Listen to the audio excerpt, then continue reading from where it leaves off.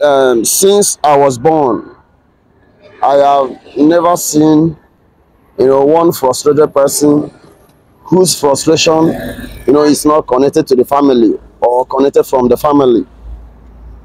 In this life, there are some family members, if you really want to succeed, really want to make it, really want your life to make sense, there are some of your family members that you must not allow in your mind, your life. And I'm telling you the truth.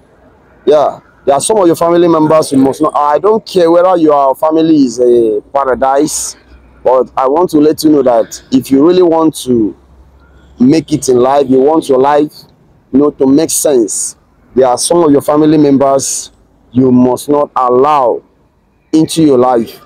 Now, not that you should hate them, but you should be, there should be a distance, between them and you if you really want to make it.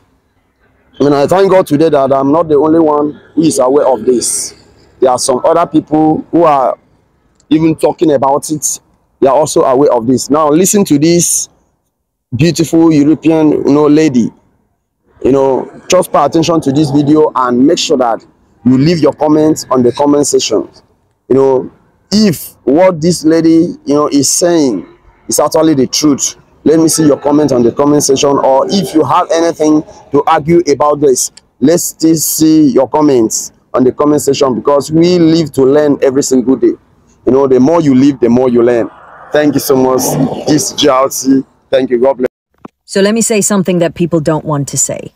You need to distance yourself from family members who are negative and toxic. Now, we need to stop making excuses for our family just because we're related, just because we're blood. If people are negative, if they're constantly bursting your bubble, if you're losing your passion and enthusiasm because you're speaking to your family members who are putting you down, you need to distance yourself from them. We need to stop saying, but they're our family. Yes, they're your family. You can't choose they're your family, but you absolutely can distance yourself from their negativity. You don't need to allow that into your space and into your energy. Love them from a distance. Help them from a distance, but you've got to preserve yourself, your space, your energy, your dreams. Sometimes our dreams fall in the wrong ears, because you think all your family members want the best for you. They don't have your best interest at heart. They have their best interest at heart. And you need to start putting yourself first. Stop allowing negativity into your life just because it's family.